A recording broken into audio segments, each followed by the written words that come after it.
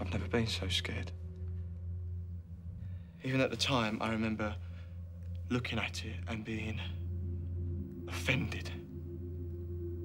That thing in this world, it's so wrong.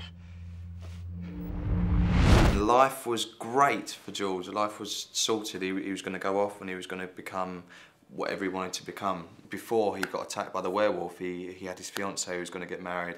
He's got a great family, he really got on with her family. And then the werewolf attack happened and suddenly it flipped his world upside down and everything, all the structure, which is really important to George, structure and normality, and just wiped away completely.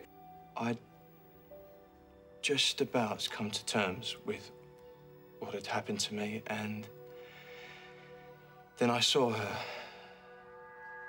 my ex, and she'd met someone else. It's such an awful thing that happens to him, and turns him into something completely the opposite of everything he kind of consciously tries to be, which is, you know, angry and aggressive and just destroys stuff. And I think that's really because the George is just so lovely. I think he's got a slight neurosis. He's always had a slight neurosis, and I think he kind of like, I'd say virgin OCD. He's angsty and he's, you know, he can be all over the place and he's scatty with things, but, you know, he's lovable. There's no hidden agenda with George. George is as George does, or whatever he says about himself. I think he's the sort of guy that would have, like, regular therapy. Now, remember, we're two guys renting a house. It's the most natural thing in the world. We just have to be totally and completely normal. Yeah.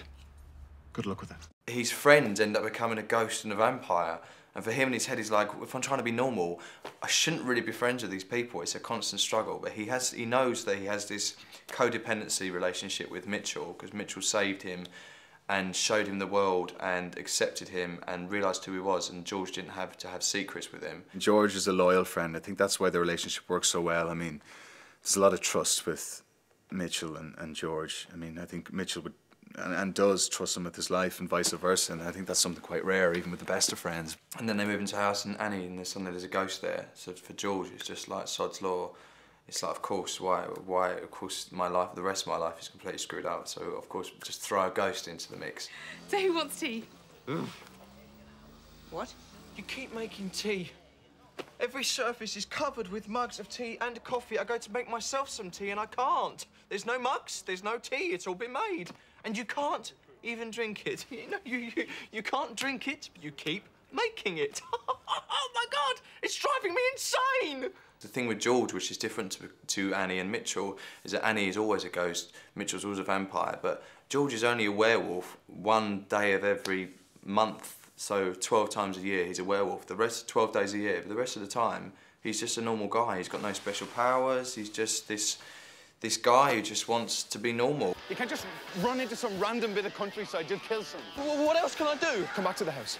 I'm not doing this in the house! Oh, for God's sake, you can't always keep it separate. This is happening, this is part of you.